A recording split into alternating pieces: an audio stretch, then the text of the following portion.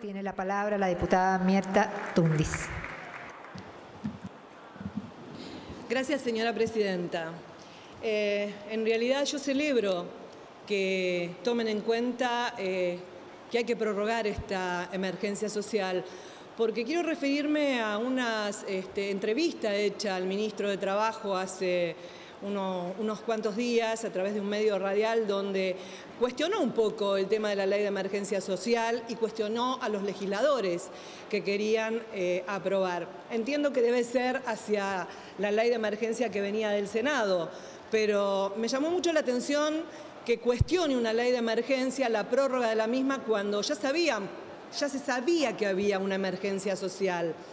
También planteó el ministro de Trabajo que había mucho diálogo entre el Ministerio de Trabajo, el Ministerio de Desarrollo Social, CGT y organizaciones sociales. Lo celebro, porque es importante que exista el diálogo.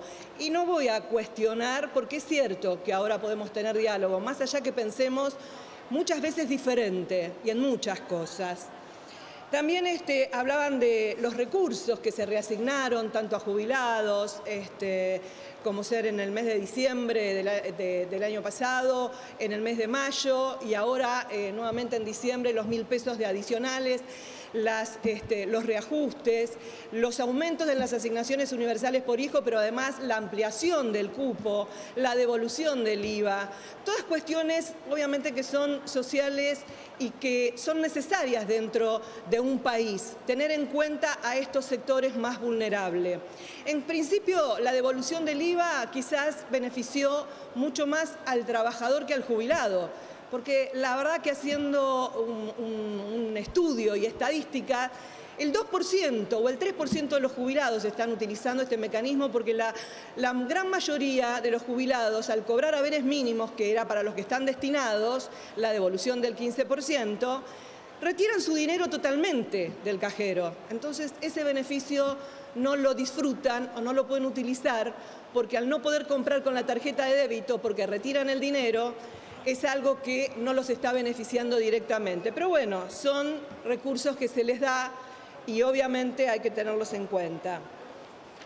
También piensan en adelante en la economía, cómo generar trabajo, hablaba el ministro, un trabajo digno. Es bueno que se hable y se reconozca que hay que buscar trabajo digno, que los planes sociales son ayudas emergentes y momentáneas, circunstanciales, que no dan un derecho a un beneficio previsional, que no dan una cobertura médica, que no dan absolutamente ningún tipo de protección. Es bueno que el gobierno piense en trabajo digno. Y el trabajo digno es el trabajo estable, es el trabajo que tiene aportes previsionales, que tiene descuento en la obra social, que tiene derecho a las vacaciones, que tiene derecho al medio aguinaldo. Eso es hablar de trabajo digno. Que consideran que son manifestaciones políticas el hecho de haber declarado la emergencia o pedir la emergencia social. Y ahora vemos con buenos ojos que desde el Poder Ejecutivo se acepta la prórroga hasta diciembre de 2019, esta emergencia social que en un principio desde algún sector del gobierno se intentó negar.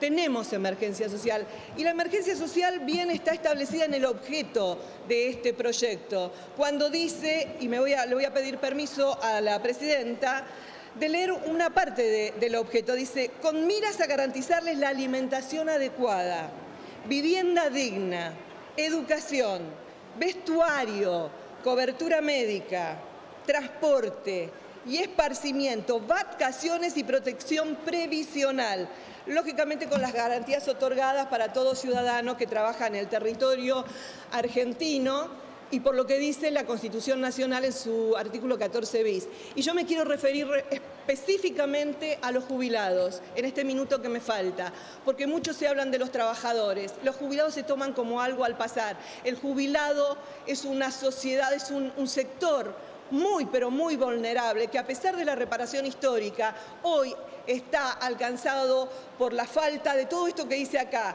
de alimentación adecuada, de vestuario, de vivienda. Hay muchos jubilados que están alquilando, que el dinero no les alcanza para poder pagar ese alquiler.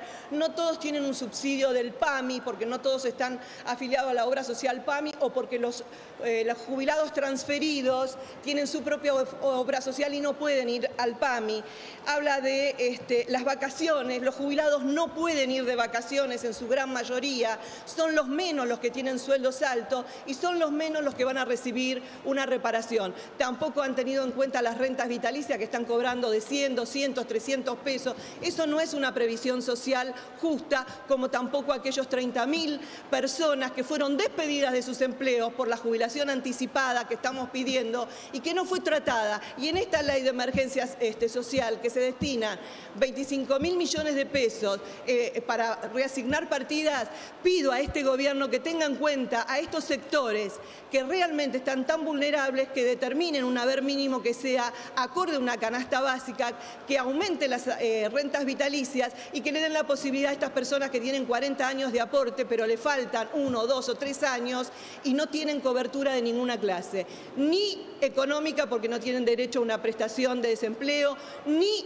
de salud porque no tienen derecho a la salud y ni de ningún tipo de ingreso. Simplemente eso, que en esta emergencia social, bienvenida sea, la vamos a acompañar. Me alegro que el gobierno haya reconocido que hay emergencia, una continuidad de emergencia social y reconocer que hay pobreza. Muchas gracias, señora presidenta. Gracias, diputada Tundis.